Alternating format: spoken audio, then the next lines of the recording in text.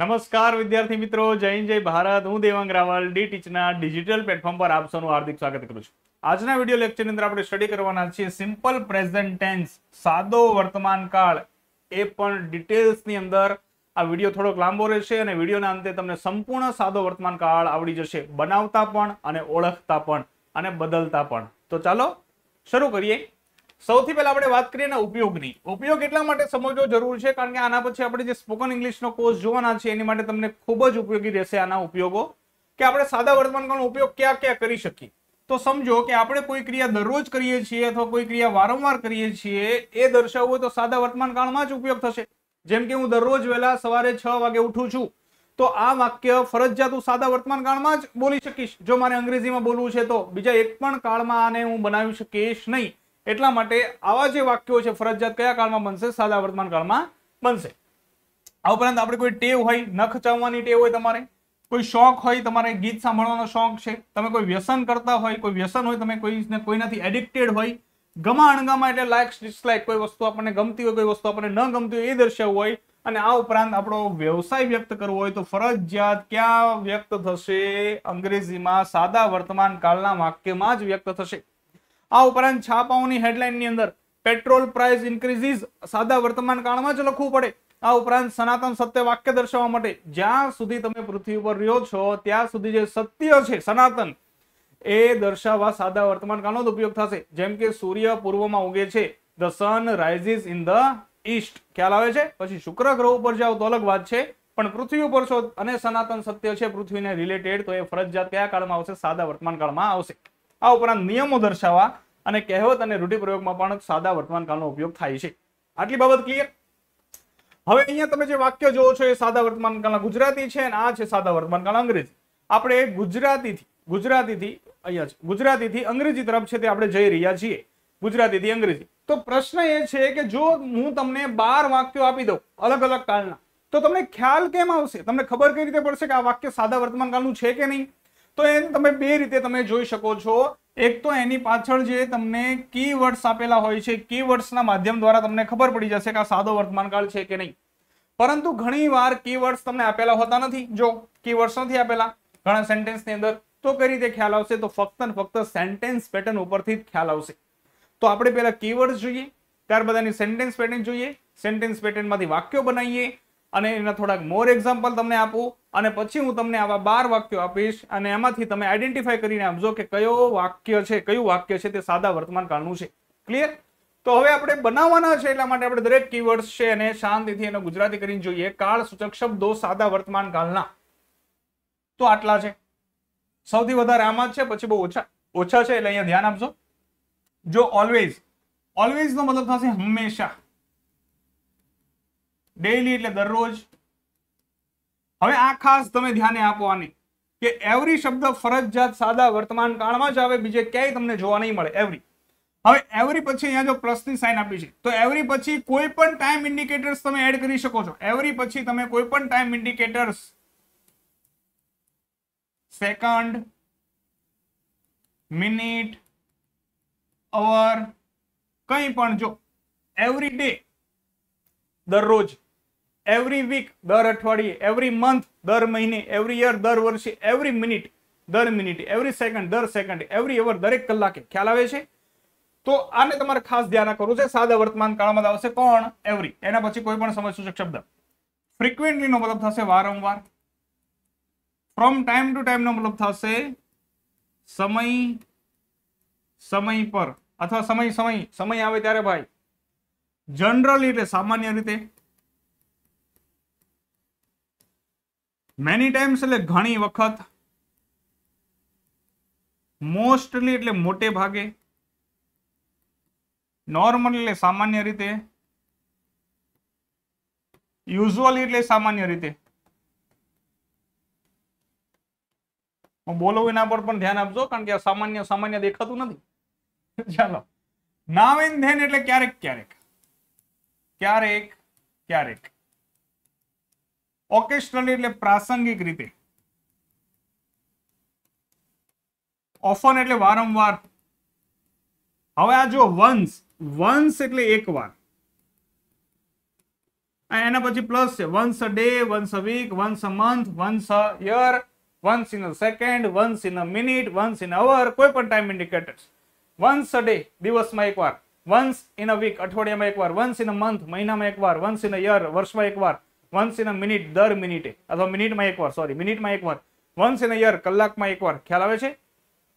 એવી રીતે twice, twice એટલે બે વાર, ટ્વાઇસ અ ડે દિવસમાં બે વાર, ટ્વાઇસ અ વીક અઠવાડિયામાં બે વાર, ટ્વાઇસ અ મંથ મહિનામાં બે વાર, ટ્વાઇસ અ યર વર્ષે બે વાર. એવી રીતે થ્રાઇસ પણ આવે, થ્રાઇસ એટલે ત્રણ વાર. પણ આ શબ્દો આપણે યાદ ન કરવા હોય તો આપણે લખી શકીએ છીએ 3 ટાઈમ્સ. આનો મતલબ પણ થાય ત્રણ વાર. 3 times in a week I it, 3 times in a day હું દિવસમાં ત્રણ વાર ખાઉં છું. ખ્યાલ આવે છે? આઈ ઈટ થ્રાઇસ ઇન અ ડે હું દિવસમાં ત્રણ વાર ખાઉં છું. તો બંનેનો મતલબ એક જ થાય છે. આગળ જોઈએ રેગ્યુલરલી એટલે નિયમિત રીતે. નિયમિત રીતે રેગ્યુલરલી વિડીયો બનાવો સર. સેલ્ડમ એટલે ભાગ્યે જ. આને તમારે સમજવાનો છે, સેલ્ડમ નહીં. સેલ્ડમ એટલે શું થાય? ભાગ્યે જ. હવે આ શબ્દ છે ને નકાર અર્થ દર્શાવે. મતલબ કે જો વાક્યમાં સેલ્ડમ નો ઉપયોગ થયો છે તો વાક્ય નકાર છે. આઈ સેલ્ડમ યુઝ માય લેપટોપ, હું ભાગ્યે જ મારા લેપટોપનો ઉપયોગ કરું છું. તો આ વાક્ય નકાર છે. ખ્યાલ આવે છે? એનું ક્વેશ્ચન ટેગ બનાવો ને તો હકાર બનશે. આપણે જયારે ક્વેશ્ચન ટેગ લઈએ તો હું તમને આવનું વાક્ય સમજાવીશ. ત્યારબાદ છે સમટાઇમ્સ. તો સમટાઇમ્સ નો મતલબ થશે ક્યારેક. ક્લિયર? આ જે શબ્દો છે એ ટાઈમ ઇન્ડિકેટર્સ, કીવર્ડ્સ કયા કાળના? સાદા વર્તમાન કાળના છે. પરંતુ આપણને ખ્યાલ આવશે કયાથી? સેન્ટેન્સ પેટર્ન થી. તો વળી પાછું એકવાર હું તમને યાદ અપાવું છું, તમે બધા વિડીયો જોઈને તો અહીંયા પહોંચાડશો ક્રમમાં. પણ સેન્ટેન્સ પેટર્ન જો મિત્રો અંગ્રેજીની અંદર કઈ છે? SVO, સબ્જેક્ટ, વર્બ અને ઓબ્જેક્ટ. આ સેન્ટેન્સ પેટર્ન છે. અને એમાં આપણે ત્રણ પ્રકાર પાડીએ છીએ: હકાર, નકાર અને પ્રશ્નાર્થ. પણ એક ચોથો પ્રકાર મેં તમને કીધું તું, તમને ટેન્સમાં શીખવાડીશ. એનું નામ છે નકાર પ્રશ્નાર્થ.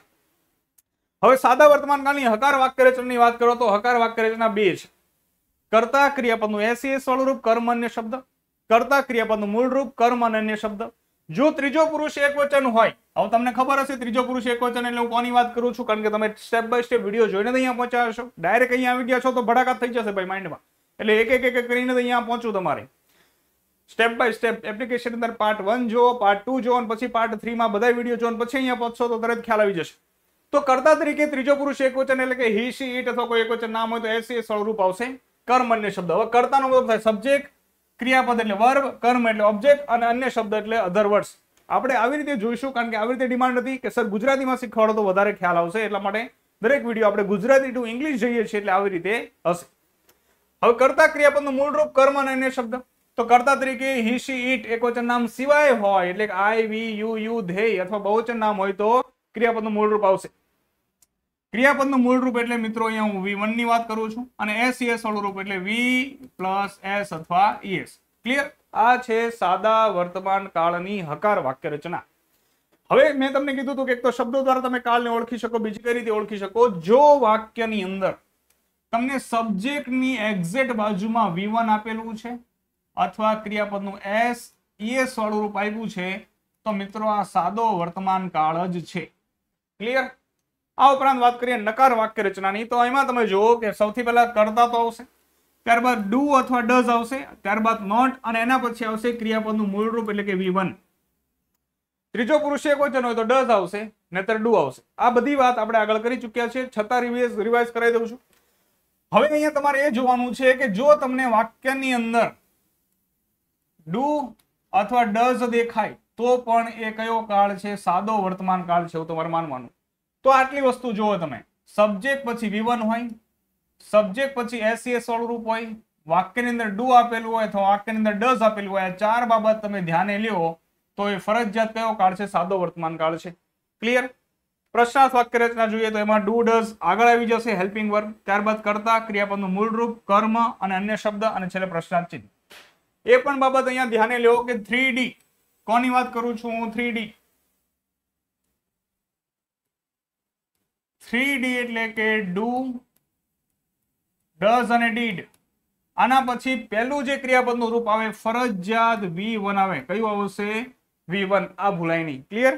હવે નકાર પ્રશ્નાર્થની વાત કરીએ તો નકાર પ્રશ્નાર્થ છે મિત્રો બે રીતે બને છે. કઈ રીતે સમજો કે સૌથી પહેલા જો તમારે શોર્ટ ફોર્મ મૂકવા હોય શું મૂકવું છે તમારે? શોર્ટ ફોર્મ મૂકવું છે. તો શોર્ટ ફોર્મ આગળ આવી જશે ડોન્ટ અને ડઝન્ટ. ત્યારબાદ કર્તા, ક્રિયાપદનું મૂળરૂપ, કર્મ, અન્ય શબ્દ, પ્રશ્નાર્થ ચિહ્ન. પણ એ શોર્ટ ફોર્મ ને તમારે લોંગ ફોર્મમાં મૂકવું છે જુદું પાડીને.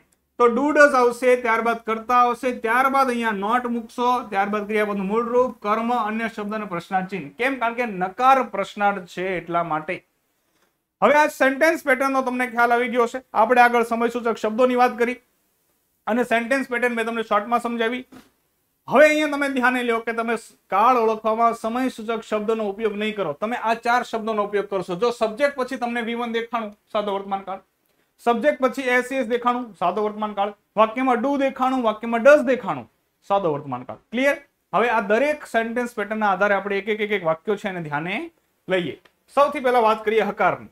તો અહીંયા એક વાક્ય આપ્યું છે કે હું દરરોજ અંગ્રેજી બોલું છું. હવે આ ક્રિયા દરરોજ થાય છે એટલે તમને ખબર પડી કે કયા કાળમાં દર્શાવી શકાય? સાદા વર્તમાન કાળમાં. અને વાક્ય હકાર છે. હકાર છે ને, હું દરરોજ અંગ્રેજી બોલું છું. નકાર નથી અને પ્રશ્નાર્થ ચિહ્ન એટલે પ્રશ્નાર્થ પણ નથી. તો હકાર વાક્ય રચના શું છે? કર્તા, ક્રિયાપદનું મૂળરૂપ, કર્મ, અન્ય શબ્દ અને કર્તા, ક્રિયાપદનું એસ વાળું રૂપ, કર્મ અને અન્ય શબ્દ. ક્લિયર? અહીંયા વાક્ય છે તે દરરોજ અંગ્રેજી બોલે છે. હવે અહીંયા જો અહીંયા જે શબ્દ આપ્યો છે હું નો મતલબ થાય આઈ, દરરોજ એટલે ડેઈલી, અંગ્રેજી એટલે ઇંગ્લિશ, બોલવું ને કહેવાય સ્પીક, અને શું છે તે વર્તમાન દર્શાવે કે કાળ કેવો છે વર્તમાન. તો તમને એમ થશે કે આ શબ્દો ક્યાંથી ગોતું? તો 3000 મોસ્ટ યુઝફુલ સ્પેલિંગ ની જે પ્લેલિસ્ટ છે, એ જે ફોલ્ડર છે એની અંદર તમે બધા જ શબ્દો છે એને શીખી શકો છો, બધા જ શબ્દોને. ક્લિયર? હવે તમે સમજો કે આટલું તો આપણને ખબર પડી ગઈ. આ એટલે હું, દરરોજ એટલે ડેલી, અંગ્રેજી એટલે ઇંગ્લિશ, બોલવું એટલે સ્પીક, અને છું તો કન્ડિશન દર્શાવે છે વર્તમાન છે તેમ. તો સૌથી પહેલા કીધું છે કર્તા. તો આપણે જોઈ ગયા અહીંયા આઈ છે તો કર્તા છે, તો અહીંયા આવશે આઈ. ક્રિયાપદનું મૂળરૂપ. કેમ? કારણ કે કર્તા તરીકે આઈ છે એટલા માટે. સ્પીક નું મૂળરૂપ સ્પીક જ થશે. આઈ સ્પીક.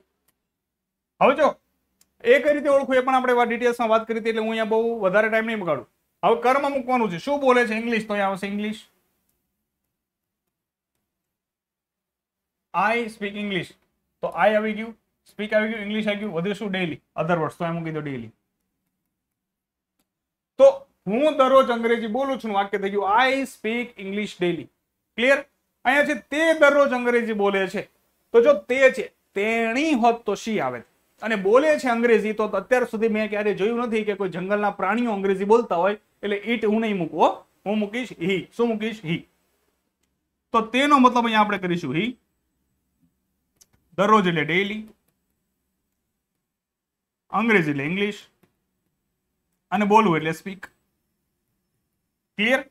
તો કર્તા તરીકે કોણ આવશે? અહીંયા હી.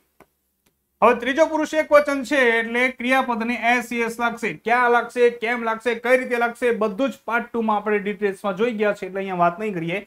જો અહીંયા આવશે સ્પીક અને એસ લાગશે તો અહીંયા લાગશે એસ, સ્પીક્સ. શું બોલે છે? ઇંગ્લિશ, તો અહીંયા મૂકો કર્મની છે ઇંગ્લિશ. તો હી આવી ગયું, સ્પીક આવી ગયું, ઇંગ્લિશ આવી ગયું, વધુ શું? ડેઈલી, તો અહીંયા આવશે ડેઈલી. તો તે દરરોજ અંગ્રેજી બોલે છે એનું ઇંગ્લિશ થઈ ગયું હી સ્પીક્સ ઇંગ્લિશ ડેઈલી. ક્લિયર થયું ને? આગળ આપણે વાત કરીએ નકાર. હું દરરોજ અંગ્રેજી બોલતો નથી. આ જે વાક્ય છે ને, હું દરરોજ અંગ્રેજી બોલું છું, આ એક વાક્યનું આપણે 12 કાળની અંદર ફેરવવાના છીએ એટલે તમને આરામથી છે તે આવડી જશે. અને વધારે એક્ઝામ્પલ છે, આપણે મોર એક્ઝામ્પલમાં જોઈશું અને ટેસ્ટમાં જોઈશું.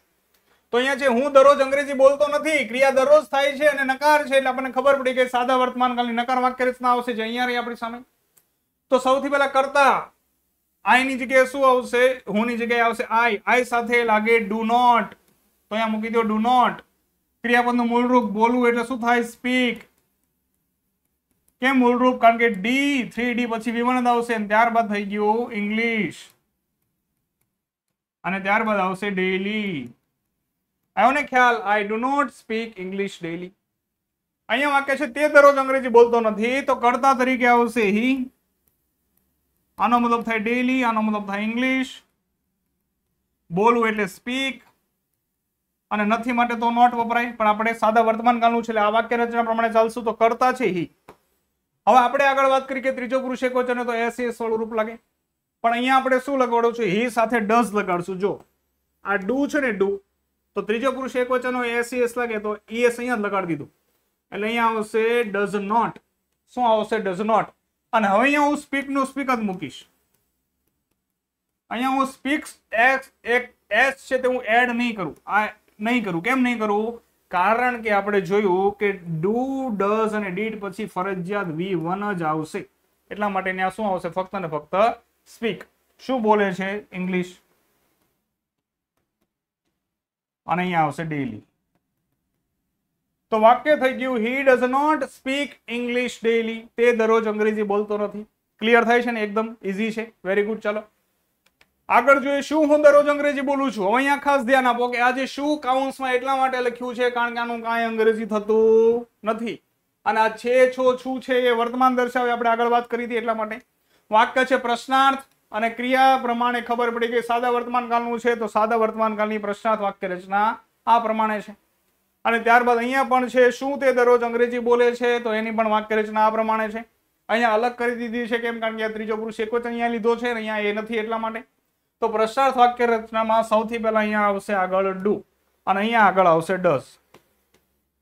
અહીંયા કર્તા કોણ છે? ખ્યાલ આવી ગયો? તો અહીંયા કર્તા આઈ છે અને અહીંયા કર્તા છે હી. આઈ હંમેશા એકલો રે, આપણે જોયું હતું. હવે ક્રિયાપદનું મૂળ રૂપ તો બોલવું એનો કહેવાય સ્પીક. અહીંયા પણ મૂળ રૂપ. કેમ? કારણ કે ડુ, ડઝ પછી ફરજિયાત V1 આવશે. ત્યારબાદ કર્મ મૂકો. કર્મ કોણ છે? ઇંગ્લિશ. તો અહીંયા મૂકી દીધું ઇંગ્લિશ. અહીંયા પણ આવશે ઇંગ્લિશ. અન્ય શબ્દમાં આવશે ડેઈલી તો મૂકી દો ડેઈલી. અહીંયા પણ ડેઈલી. અને વાક્ય પ્રશ્નાર્થ છે એટલા માટે એ દર્શાવવા માટે પ્રશ્નાર્થ ચિહ્ન. તો અહીંયા શું હું દરરોજ અંગ્રેજી, આ શું એટલામાં આપણે ઉપયોગ નથી કરતા. હું દરરોજ અંગ્રેજી બોલું છું, તે દરરોજ અંગ્રેજી બોલે છે. આમાં હું શું બોલ્યો? નહીં. છતાં ખબર પડી કે પ્રશ્ન પૂછે છે. તો એવી રીતે જ છે. એટલે અહીંયા થશે do I speak English daily, does he speak English daily. આ વાક્યો બની ગયા. ત્યારબાદ આપણે નવી સેન્ટેન્સ પેટર્નની વાત કરીએ. નકાર પ્રસાદ. શું હું દરરોજ અંગ્રેજી નથી બોલતો? અથવા અહીંયા છે શું તે દરરોજ અંગ્રેજી નથી બોલતો? તો વાક્ય રચના આપણે બે રીતે શીખ્યા હતા. તો બે રીતે એકવાર બનાવી જોઈએ. તો સૌથી પહેલા તો આગળ ડોન્ટ આવશે. ત્યારબાદ કરતા છે આઈ, ક્રિયાપદનું મૂળ રૂપ સ્પીક. ત્યારબાદ ઇંગ્લિશ અને ત્યારબાદ ડેલી. આ ખ્યાલ આવી ગયો ને? ત્યારબાદ પ્રશ્નાચિહ્ન. તો આવી ગયું don't I speak English daily. શું દરરોજ અંગ્રેજી નથી બોલતો? બોલું જ છું. શું દરરોજ કામ નથી કરતી? ખ્યાલ આવે છે? Doesn't I work daily. ત્યારબાદ અહીંયા જો શું તે દરરોજ અંગ્રેજી નથી બોલતો તો અહીંયા આવશે doesn't he speak English daily. પ્રશ્નાર્થ. Doesn't he speak English daily. શું તે દરરોજ નથી બોલતો અંગ્રેજી? અને નકાર પ્રશ્નાર્થ કહેવાય. ખ્યાલ આવે છે? હવે આને આપણે અલગ અલગ કરીને બનાવવું છે તો કઈ રીતે બનાવશું એને પણ તમે અહીંયા ધ્યાન આપો. કે જો અહીંયા તો ડુ મૂકી દઈશું, ત્યારબાદ લખીશું આઈ અને એના પછી આવશે નોટ. નોટ અહીંયા આવશે. બે અલગ અલગ. પછી જે છે તે જ ક્રિયાપદનું મૂળ રૂપ, કર્મ, અન્ય શબ્દ, પ્રશ્નાર્થ ચિહ્ન. Do I not speak English daily? Does he not speak English daily? અહીંયા એવી રીતે થશે does he not speak English daily. ખ્યાલ આવ્યો? હવે જો તમને ખ્યાલ આવી ગયો હોય તો આને આપણે મસ્ત રીતે અંગ્રેજી છે તે કરીએ. તમે સમજો અહીંયા એક વાક્ય આપ્યું છે હું દરરોજ એક ગીત ગાઉં છું. હું દરરોજ એક ગીત ગાઉં છું. હું એટલે આઈ, દરરોજ એટલે ડેઈલી. આ લખીને લાવ્યો છો ભાઈ. એક ગીત એટલે અ સોંગ. હવે અહીંયા અ શું કામ આવ્યો એ તમે એન ધનો વિડીયો જોશો તો ખ્યાલ આવશે. અ એટલે વન સોંગ એવું કેમ ન લખ્યું મેં, અ સોંગ કેમ લખ્યું એ તમને ત્યાં ખ્યાલ આવશે. એટલે સ્ટેપ બાય સ્ટેપ જ જોજો, નહીતર એબીસી ટુ એસે રાઇટિંગ જ જોજો તમે શીખવામાં. ભલે તમને બધું આવડતું હોય, તમે એડવાન્સ લેવલ ના હોય, છતાં એબીસી ટુ એસે રાઇટિંગમાં જ જજો ટેસ્ટ આપતા તો ખ્યાલ આવશે અ સોંગ શું કામ આવ્યું. તો એક ગીત અને ગાવ એટલે સિંગ. ગાવ એટલે શું થાય? સિંગ. સાદા વર્તમાન કાળનું છે, મારે એને હકાર નકાર પ્રશ્નાર્થ બનાવવું છે તો મને શું આવડવું પડે? મને સેન્ટેન્સ પેટર્ન આવડવી પડે. કઈ? સાદા વર્તમાન કાળની હકાર, નકાર અને પ્રશ્નાર્થ. નકાર પ્રશ્ન અહીંયા આપણે નહીં બનાવીએ છેલ્લે. તો સૌથી પહેલા આવશે કર્તા. તો આમાંથી કર્તા કોણ છે? આઈ. તો અહીંયા હું લખીશ આઈ. દેખાય છે? આઈ.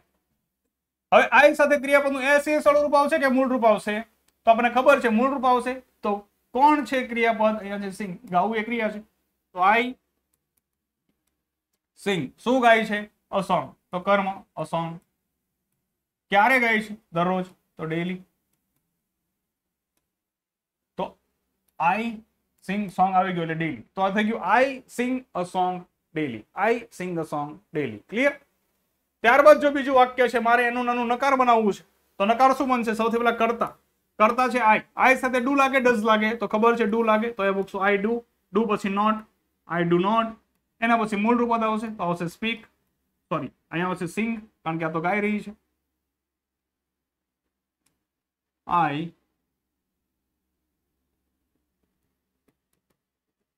do not sing a song daily. તો વાક્ય બની ગયું I do not sing a song daily. હવે ડુ નોટ ને તમે શોર્ટમાં પણ લખી શકો છો, ડોન્ટ. ક્લિયર? ત્યારબાદ જો પ્રશ્નાર્થ બનાવવું છે તો કરતા તો કોણ છે? આઈ. તો આઈ સાથે ડુ લાગે, ડઝ લાગે. તો ડુ લાગશે. તો ડુ મૂકી દીધું. ક્રિયાપદનું મૂળ રૂપ આવશે સ્પીક અ સોંગ ડેલી. અને પ્રશ્નાર્થ ચિહ્ન. ડુ આઈ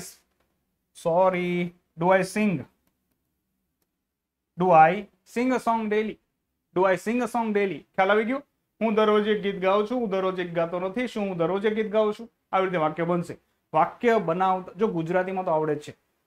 અત્યારે હું ગુજરાતીમાં સમજાવું છું તો ઇંગ્લિશ કરવા માટે શું આવડવું પડે? ફક્ત વાક્ય રચના. હજી એક વાક્ય છે ને જોઈએ. પૃથ્વી બધી જ વસ્તુ આકર્ષે છે. પૃથ્વી ગુરુત્વાકર્ષણના બળના કારણે બધી જ વસ્તુ છે પોતાના તરફ આકર્ષે છે. તો પૃથ્વી એટલે ધ અર્થ. એની સાથે ધ લાગે હો ભાઈ. ત્યારબાદ બધી જ એટલે એવરી. વસ્તુ એટલે થિંગ. અને આકર્ષવું એટલે અટ્રેક્ટ. ક્લિયર? વાક્ય રચના આ પ્રમાણે છે કઈ. હકાર, નકાર અને પ્રશ્નાર્થ. તો સૌથી પહેલા અહીંયા આપણે મૂકીએ કર્તા. તો અહીંયા કર્તા કોણ છે? The earth. તો અહીંયા મૂકીશું ધ અર્થ. ક્લિયર? હવે ધ અર્થ ત્રીજો પુરુષ એક વચન છે એટલે એની સાથે એસ વાળું રૂપ આવશે. તો વર્બ કોણ છે? અટ્રેક્ટ. તો ધ અર્થ અટ્રેક્ટ્સ. એને શું લાગશે? એસ. શું કામ? એ આપણે આગળ શીખી ગયા. The earth attract. શું અટ્રેક્ટ કરે છે? એવરીથિંગ. એવરીથિંગ આ ભેગું લખાશે ને આ ભલે લખાયું. The earth અટ્રેક્ટ્સ everything. બીજું કઈ આપ્યું છે? તો બધું આવી ગયું. કઈ આપ્યું નથી. તો આ વાક્ય અહીંયા આપણું પૂરું થઈ ગયું. The earth અટ્રેક્ટ્સ everything. હવે આ વાક્યનું મારે નકાર બનાવવું છે તો કરતા આવશે ધ અર્થ. હવે એની સાથે ડુ લાગે કે ડઝ લાગે? તો ડઝ લાગે. તો અહીંયા મૂકીશું ડઝ. The earth does. નિયમનું નોટ. ક્રિયાપદનું મૂળ રૂપ એટલે એનું એ જ આવશે attract. The earth does not attract everything. આ બની ગયું. પ્રશ્નાર્થ બનાવવું છે તો ડઝ આગળ આવતું રહેશે ડઝ. ત્યારબાદ કરતા the earth. Does the earth. ક્રિયાપદનું મૂળ રૂપ અટ્રેક્ટ એવરીથિંગ. પ્રશ્નાર્થ ચિહ્ન. આ વાક્ય છે આપણું બની ગયું. ખ્યાલ આવ્યો ને? છે ને એકદમ સિમ્પલ. સાદો વર્તમાન કાળ કેટલો સિમ્પલ છે જોયું ને તમે? ઓકે. તો આ મોર એક્ઝામ્પલ છે. તમે છે તમારી નોટબુકની અંદર લખી શકો છો. આપણે પહેલા જ કીધું કે એબીસી ટુ એસે રાઇટિંગ નો કોર્સ જે વિડીયો જે પોતાની નોટબુક બનાવે છે એ અમને નોટબુક સબમિટ કરાવશે. તો એબીસી ટુ એસે રાઇટિંગના 4 પાર્ટની બુક અમે તેને ફ્રીમાં કુરિયર કરી આપીશું. ક્લિયર? બુક બને છે, જાન્યુઆરી સુધીમાં બની જશે. એ અમે તમને ફ્રીમાં કુરિયર કરીને મોકલાવી દઈશું. હવે જો તમને ખરેખર આવડી ગયું હોય તો આ છે તમારી માટે વર્ક. અહીંયા લખ્યું છે find out sentence of simple present tense. અહીંયા તમને 11 વાક્યો આપ્યા છે. આ 11 વાક્યોમાંથી જો તમને ખ્યાલ આવે કે કયું વાક્ય સાદા વર્તમાન કાળનું છે તો એ વાક્યનો નંબર છે તમે કમેન્ટ બોક્સની અંદર કમેન્ટ કરી શકો છો. હું 4-5 દિવસની અંદર જેનું સાચું હશે, જેના દરેક જવાબ સાચા હશે એની કમેન્ટને પિન કરી દઈશ અને હાર્ટ સાથે, જેથી બીજા લોકોને પણ ખ્યાલ છે તે આવી શકે. આ ઉપરાંત જો તમારે એની પ્રેક્ટિસ કરવી હોય તો અમે 10,000 પ્લસ MCQ સિરીઝ લોન્ચ કરી છે અમારી Dteach એપ્લિકેશન ઉપર. તો ત્યાં જઈ તમે એની પ્રેક્ટિસ કરી શકો છો. Dteach એપ્લિકેશન ડાઉનલોડ કરવાની, ત્યારબાદ તમારે સ્પેશિયલ ઇંગ્લિશની અંદર જવાનું. એની અંદર અહીંયા આપ્યું છે ટેસ્ટ સિરીઝ. એ ટેસ્ટ સિરીઝની અંદર તમને 10,000 MCQ નામની ટેસ્ટ સિરીઝ જોવા મળશે અને ત્યાં દરેક ટોપિકની ટેસ્ટ છે તમને આપેલી છે. એમાં તમે જે ટેસ્ટ આપ્યું સિલેક્ટ કરી એ ટેસ્ટ આપી શકો છો અને ત્યાં વ્યૂ સોલ્યુશનની અંદર ત્યાં જવાબ કઈ રીતે આવ્યો એ પણ તમને ત્યાં ડિટેલ્સમાં સમજાવેલું હશે. I hope you understand very well. Thank you.